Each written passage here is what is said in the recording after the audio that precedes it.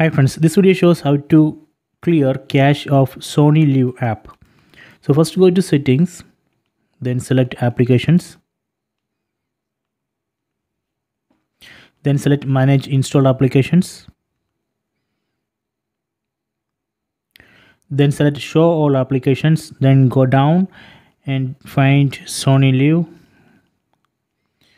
select it, then go down and select clear cache. So in the right side, the right side down you can see the cache size. It's 0.93 MB. So I'm going to clear that cache. Let me select clear cache.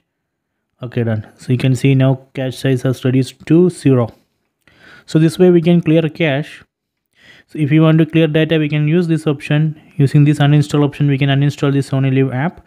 Using this force option, we can force stop Sony Liv app. So if you Sony Liv app is stuck, you can use this force stop, or you can just unplug the power cable, then just restart it. That way also we can force stop the app. So these are the options. Using this clear cache option, we can clear the cache.